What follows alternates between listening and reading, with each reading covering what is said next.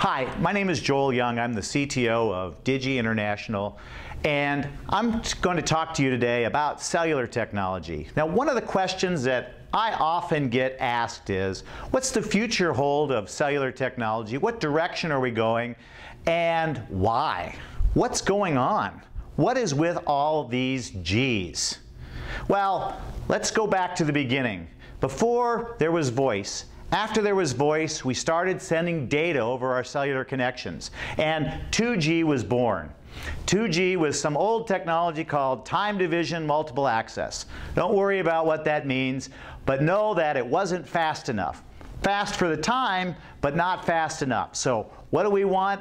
Back then, we wanted more speeds and feeds, and so 3G was born. Something called CDMA, or spread spectrum. Gave us a lot more bits over the line and a lot faster, less latency. Still not enough. Why? Because we want videos on our smartphones. That's what seems to drive us all. And so 4G was born, or something we know as today as LTE. Still all about speeds and feeds. How do I get to watch all those fun videos on my smartphone? One thing happened though. Guess what? The Internet of Things is here. And with the Internet of Things, it's not only about your smartphone anymore. It's about all those other machines. And machines have different needs. Some machines want to just send sensor data. They want to dribble information out. Some machines do want bandwidth. Some machines want really fast latency because they want to turn something on or off. Other machines are happy just to sit back in their chairs and send the occasional transaction. What does that mean for us? That means that our cellular technology has to evolve. It's not just about watching YouTube videos anymore. It's about the world of machines. So, what's going on? Well, we see a fork in the road coming on in the world of LTE technology, 4G and beyond into 5G.